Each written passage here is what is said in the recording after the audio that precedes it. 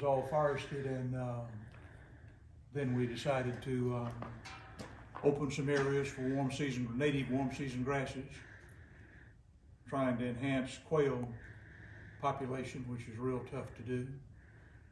The turkey and the deer do extremely well. The quail are spotted. I guess it's a combination of food, water, and cover, and it's hard to get all three of those in areas like this. But we did get the warm season grass plots in. They're either burned or mowed once a year in March, so they'll come back.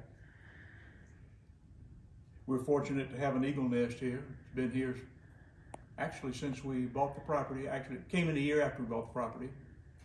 So there was one pair that were there for 18 years, and they either passed on or whatever, and now a new pair has moved in, same tree, new nest, and she's sitting on eggs right now. Wow.